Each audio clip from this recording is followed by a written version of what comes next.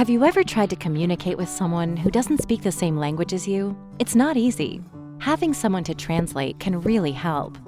Within the world of public health, informaticians act as helpful translators. Informaticians can translate between staff who work in different disciplines, such as surveillance programs and IT. What if, for example, the STD program needs its disease data structured in a very specific way?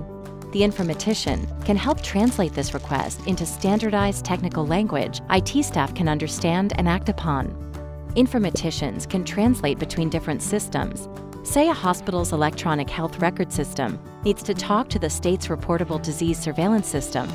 An informatician works through the intricacies of security and privacy requirements and the technical details so the systems are interoperable, allowing disease data to be shared in an effective and timely manner. Informaticians can translate between different data languages, like the codes for capturing a disease diagnosis. An informatician can translate these codes from ICD-10 to SNOMED, for example, mapping one language to another to create a common dictionary. By acting as translators, informaticians enable communication between people and systems to more effectively protect the population's well-being.